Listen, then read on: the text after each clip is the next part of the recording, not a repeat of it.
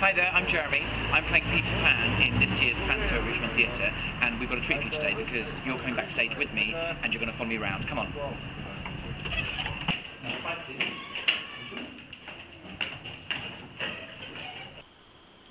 come on. I'm going to sneak you on stage and take a look at the opening set. Afternoon, ladies and gentlemen, Peter Pan Company. This is your half-hour call. You have 30 minutes. You have 30 minutes. Thank you.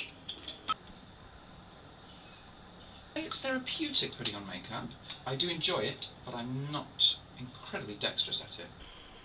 So this is the nursery, where the opening scene happens. Let's go for some eyebrows. It's a sort of mind-focusing time.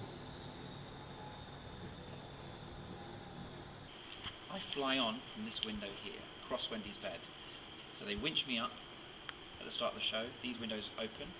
I come flying across. I land on the fireplace here. He's a very generous actor, a very generous man, and it's been enormous fun. I only really meet him at the end of Act 1 and the end of Act 2, when I have to do battle with him both times, and it's huge fun, and it's a lot of fun actually. I think the audience are very protective of him. The Fonz are very protective of him as the Fonz, and so we've had a lot of heckling of when I have a sword to his throat, about to kill him, saying, "No, long live the Fonz! Don't kill the Fonz." They're supposed to be on my side. I've never done Panto before, but this is so much fun. This is made of steel. Looks like it's made of wood. It's not. It's made of steel. So I clamber up on the fireplace. I come down. Looks like something out of Clockwork Orange. So Janina's come to save the day. I've already got my hair caught in it. I was going quite that far. So she'll weave the, as you can see, she'll weave the mic sort of through my hair so it's hidden, but so that the mic head arrives on my forehead where it's taped. Anyway, I get unhooked here from my wire. I'm then free to run around.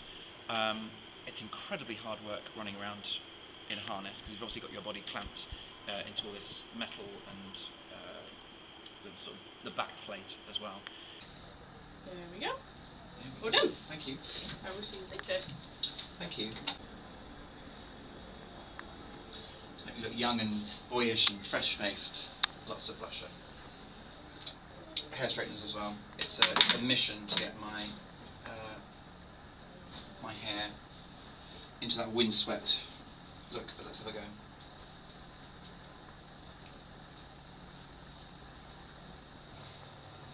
I really like my little dressing room here. It's very cosy, and added bonus, I have Wendy right next door.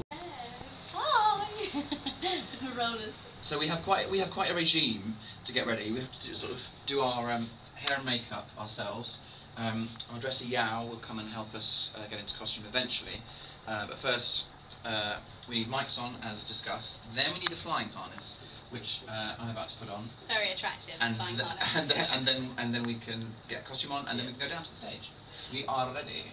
Yeah, we between us, we have about 10 knocks before every show, and it gets a bit crazy. Yeah. We've got a bit of a routine now. It's a bit like Piccadilly Circus in here. Yeah. Just look at this auditorium. It's amazing. Get to look out at this every day. Beautiful, isn't it?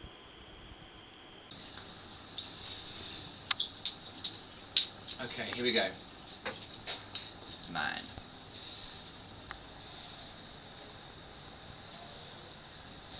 This is Paul from Freedom Flying, who is just checking all the clips to make sure they're tightly secured so I can be hoisted out safely.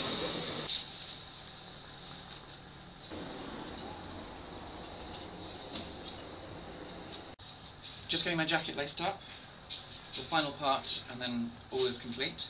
And then it's time to go on stage. Oh, we're about to get the beginners, I think.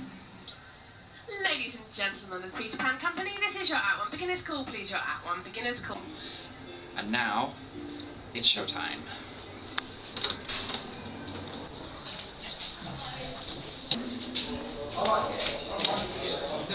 Here we go.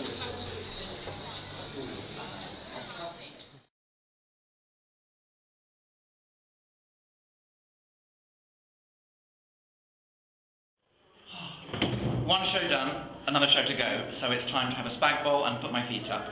I hope you've liked the tour backstage and spending the day with me. See you next time. Bye.